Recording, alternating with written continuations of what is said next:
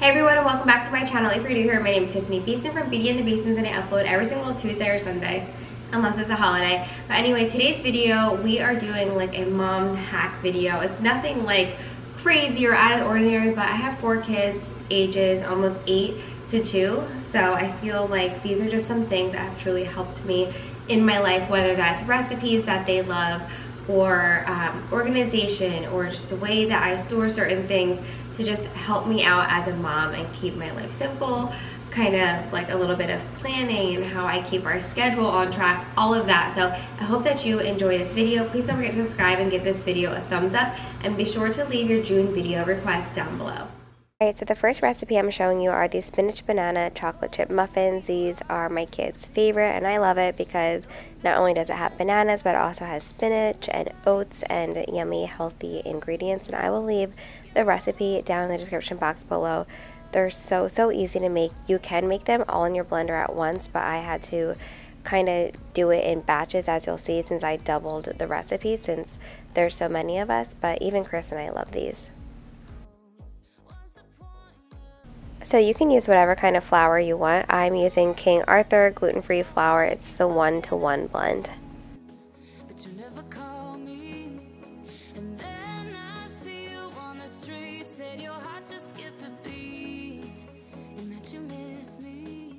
So like I said, you can throw everything in your blender at one time, but I'm doing the liquid stuff first and then mixing it in with my flour and oat mixture, just because I couldn't fit all of it into here without doing that. But again, if you're just making one batch, you should be able to fit everything in here. There's no specific order, which makes it even easier. Preheat your oven to 375 degrees, and you're going to bake these for about 20 minutes.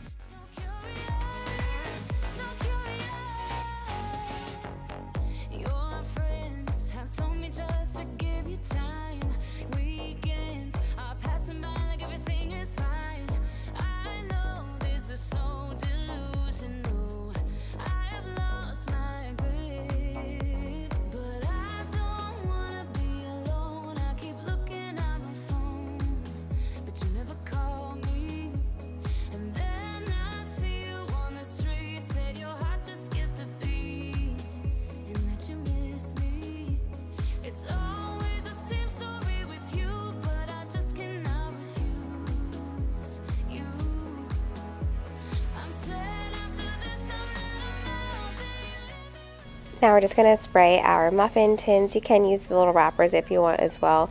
I'm just spraying them and bake them, like I said, for about 20 minutes. You'll see I'm also using the smaller muffin tin. Since I'm doubling the recipe, it makes a ton. And then I'm able to just store them on the counter, but if you're not going to eat them right away, like in my house, they probably last for just 1 or 2 days. If you're not going to eat them right away, you can store them in your fridge.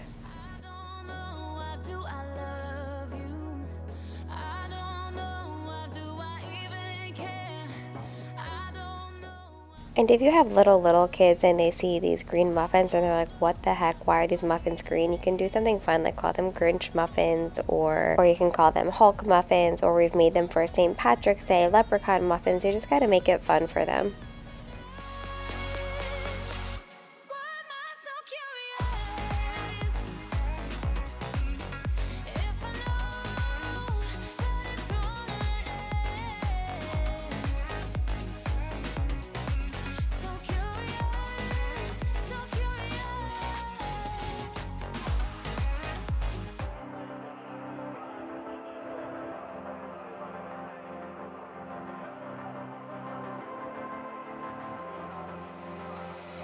I'm laying down to compile it. Oh no, I see you only when you're ballin'. Oh no, I don't even care to doubt. I'll see you in a while, 'cause this time I will choose you, yeah. Alright, so next up we are making some peanut butter and jellies ahead of time. These are basically an Uncrustable. I've tried so many different Uncrustable makers in the past, like the metal one, but this one I have found works the best. So I'm just going to go ahead and make these ahead of time for the boys' lunches. Ella's not a big peanut butter and jelly eater, either is Evie, but you can also make these, if your kid has a nut allergy, you can make sun butter sandwiches or whatever type of jelly or peanut butter or any kind of nut butter that they like. But these are great because you can just go ahead and freeze them, and these ingredients that I'm using, even though we're still using like regular peanut butter and jelly, I'm using Dave's Killer Bread, which is a little bit better for you, and it's not full of tons of crazy preservatives. And just throw them in a bag and freeze them, put them in their lunchbox. By the time it's time for lunch, it'll be thawed out and ready to go, and just makes our mornings run much smoother. Even when school is out for the summer, I see us continuing to make these for the boat or the beach or whatever we're doing. It's great for just like an easy grab and go lunch. Are your kids out of school yet?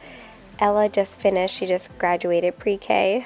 My mama heart can't take it, but the boys are done like mid-June, and I'm so ready for summer. I'm just over like the morning run around and the sports, and I just want like that like relaxed feel.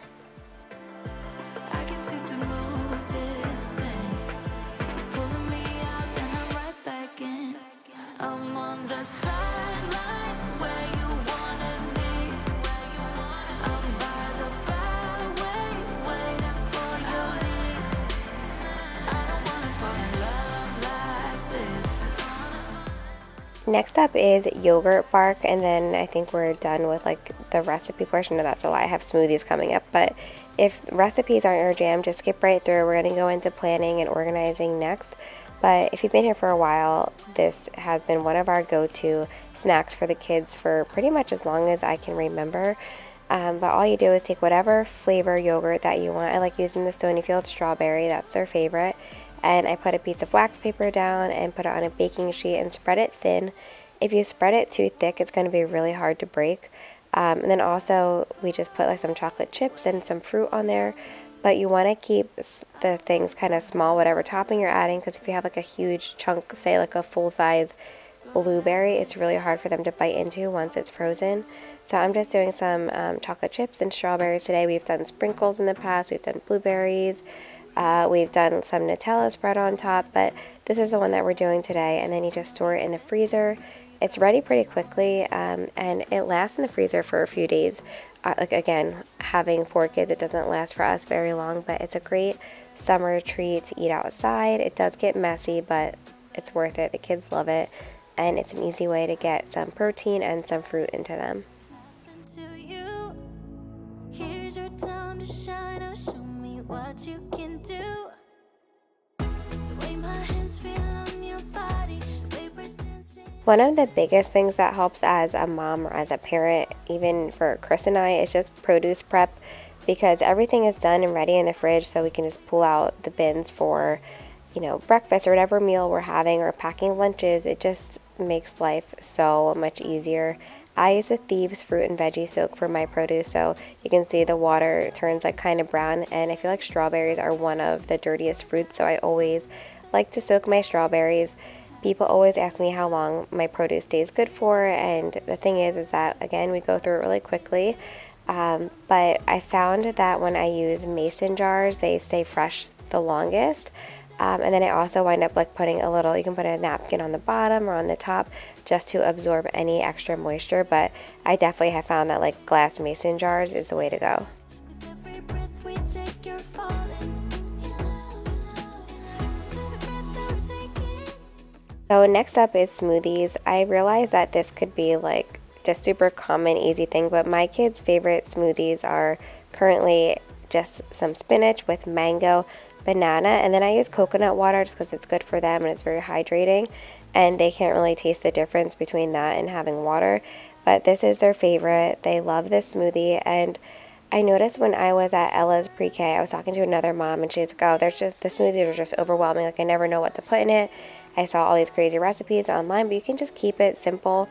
That we usually just do spinach or either mango or berry, and then a banana to make it smooth and sweet. So don't overthink it. And if you do want a recipe that has like all kinds of ingredients in it, make sure to check out Jessica Spire. She has the best smoothie recipes that have like all different types of recipes depending on like what you're going for. For example, like hydration or just like wellness in general. And then this is my smoothie. It saves me. It's just berries, banana, a scoop of Tiffani protein powder, spinach, and coconut water. But anyway, now we're on to our command station. And this helps so much as a mom, especially if you have kids that can read. Carter's always going over here and checking it out. I usually keep the lunch menu up top, or like any weekly or monthly calendars that the teachers send home. I go ahead and put right up top there. You can put artwork on the side, whatever you want, but these little strips are from Amazon, and this calendar is from Etsy. I feel like it was over $150, but it has been the best investment. We've used it for years now, and one of my favorite things to do is erase the old month and just write down the new month. Even though I don't want time to go by faster, I just enjoy doing it, and I like that like Carter goes over it and checks it every morning as well.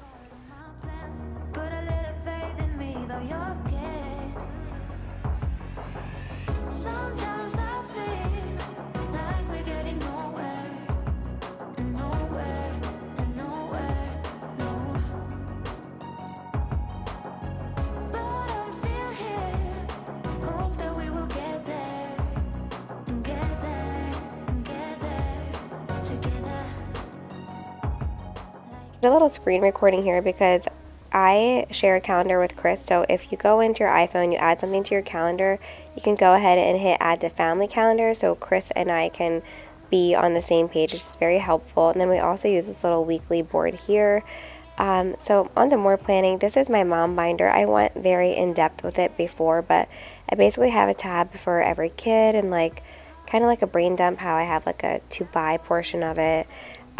You know, chores, all that kind of stuff. I keep my little printouts in the back here for Christmas. I have like a party planning printout, like some stickers that I use for planning. Just everything in one place. Right now it's kind of empty since the school year is basically over, but this has been really helpful, and you can customize it to whatever you may need. If you like keep track of your bills, I do everything online, so I don't really have like papers like that. Just any type of house maintenance, car maintenance. It's just like a binder or like a household binder to keep all of your stuff in one place and to keep you on track. Put a little faith in me, though you're scared. No, I made it hard for you, but I can't.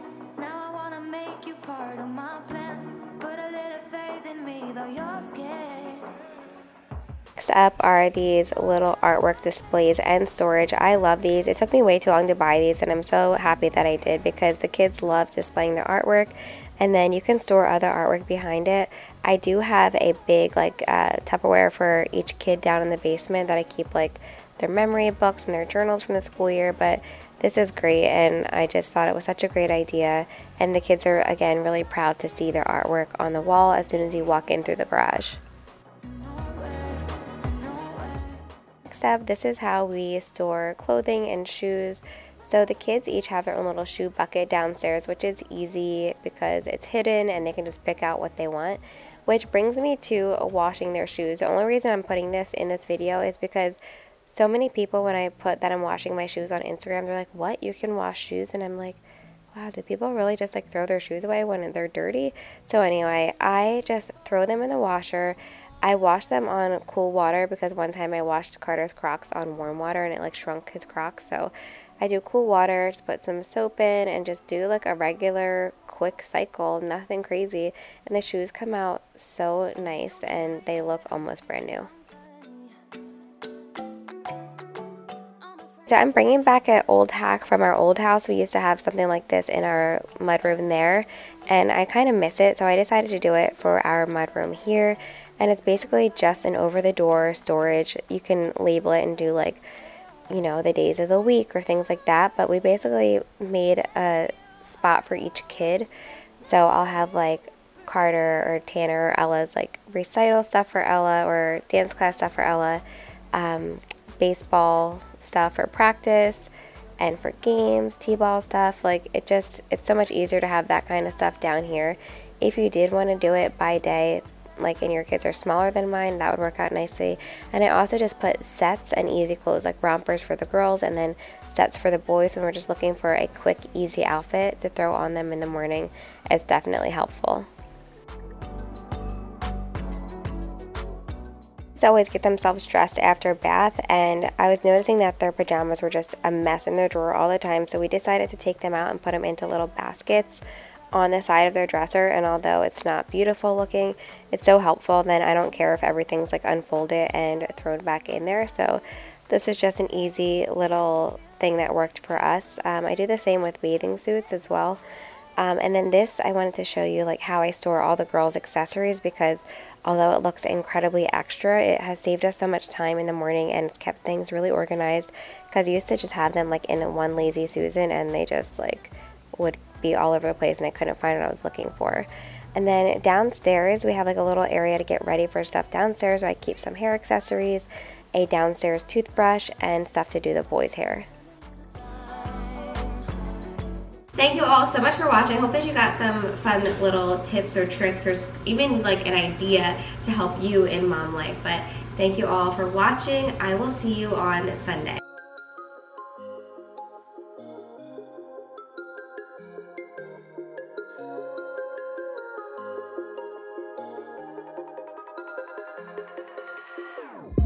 Whenever your heart is broken,